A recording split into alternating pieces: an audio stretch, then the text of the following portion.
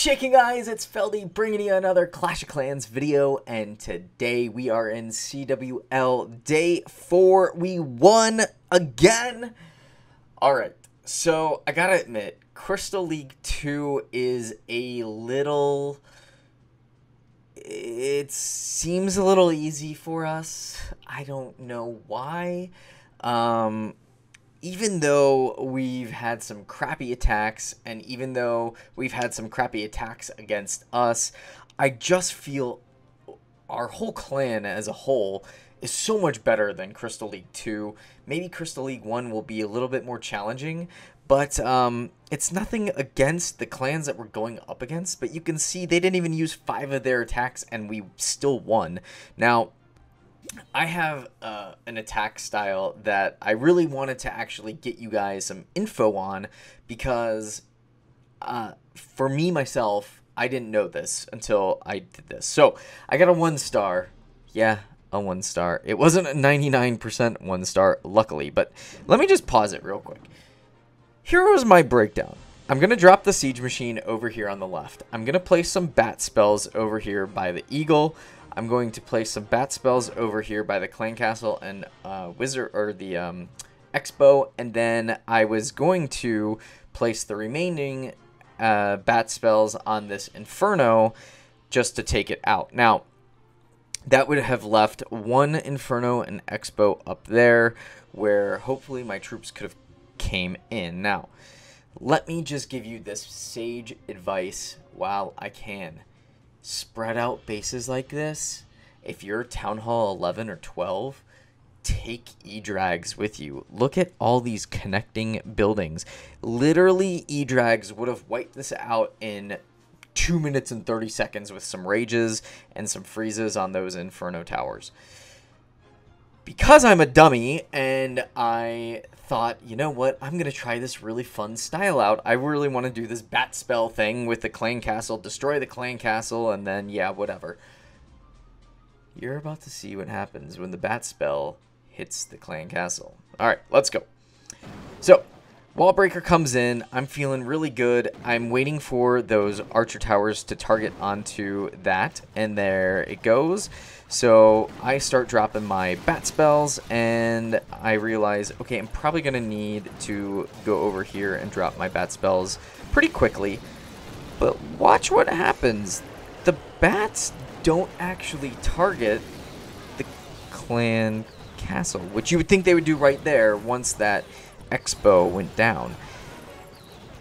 But they do take out a couple of those other defenses, which I was okay with. So I realized, okay, crap, I can't do that. Let me actually go back and play it for you all again real quick here, because kind of trying to do the dual thing here. So just watch the whole screen. I go back and place more bat spells over by the Eagle Artillery. So you cannot use bat spell to kill the Clan Castle because it's not a defense. Which I knew it wasn't a defense, but for whatever reason in my head, I thought I could easily do it. You have to bring your skeleton spells. So after realizing that, I decided, okay, I'm just going to drop more of the bat spells over there and be done. And there you go. So then I had the Valks in the Clan Castle, which actually did quite a good job of kind of clearing out some troops and some buildings. So I was like, okay, well, I'm going to try to funnel my troops up in here to get to the Clan Castle. I've got my Golem, you know, kind of do that thing.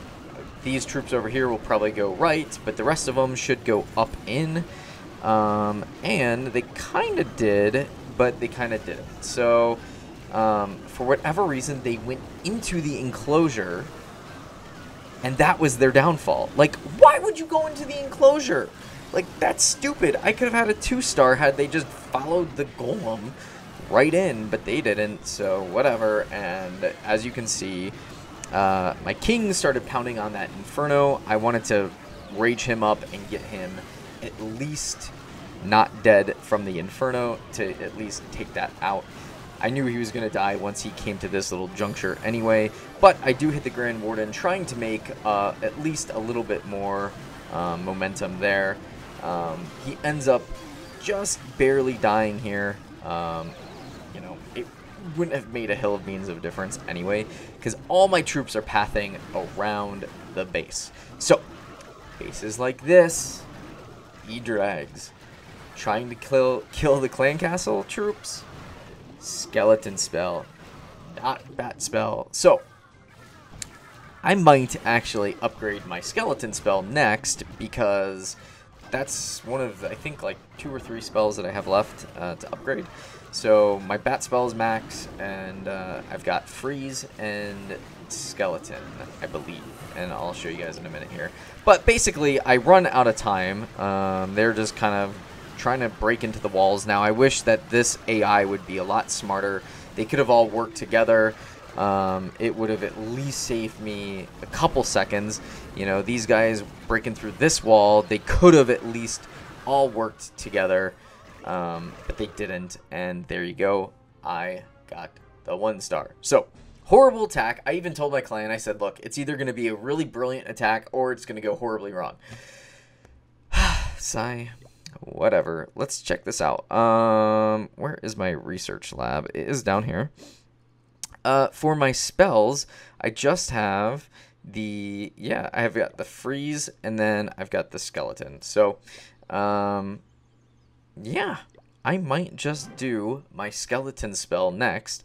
I do have 2 Book of Everythings and a hero, which I'm going to use the hero on my queen in a few hours once that hidden Tesla is done, and I'm going to use the Book of Heroes. So, voila, there you go. So back to day 4. All right, we had some pretty crappy attacks. We had some pretty decent attacks. I do want to show you what's hilarious. So Randy, he really wanted to get in this war. He's a Town Hall 10, and he's like, he's on a shield for some reason. I don't understand why, but I guess he got sick of getting raided, and he's trying to upgrade all of his troops. So I guess he does like some raids. Takes a couple hours off the weak shield, but then he goes and gets all of whatever he needs to upgrade, and then he keeps his builders busy. So that's how he decided to play the game, and to each their own. But he came in here. He had a really good idea with that siege machine to take out that air D. For a minute, I didn't think it actually would. But literally, this attack was within maybe 10 seconds of Clan War starting for the day, and he was on, and he's like, hey, can I go up to take out this? It's got 3 that I can take 2 of those air Ds out, and then use the siege machine, and then come in and clean up. And as you can tell, as a Town Hall 10 with your drags at 5, you're going to just dominate the base, and sure enough, that's what he did. So just kind of forwarding it over, which was a little unfortunate because Icehawk, who is one of our awesome co-leaders and awesome guys, he ended up getting stuck with this base down here, which is a Town Hall 8, and he's a Town Hall 10, but he took one for the team, and he leveled this base as well. So anyway, Clan War, it's fun, but like I said, I feel like we are just a little underwhelmed with being in Crystal 2 and yet not advancing, and kind of having these like try to get the guys in that want to attack, and then we don't win the day, and then we basically chopped our chances of going up because of that. It's a little frustrating, so I feel like we've retooled our strategy enough to where we're just going to come in and dominate the next couple days. Although we are going up against the number 1 and number 2 the next 2 days after our day 5, which I will have a video for you tomorrow of. Wolfgar has a very sweet attack in that, which I will show you. He had a nice 3-star. I think it was our 2nd attack of the day to start us off strong. So there you go. Day 4 in the books, another win. I don't know if you guys gleaned anything from this. If anything, don't use bat spells to try to kill a clan castle. Use your skeleton spells. It also won't lure out the clan castle troops, which is nice. So, there you go. That's my 2 cents. That's all I've got. Until tomorrow, Feldy, peace.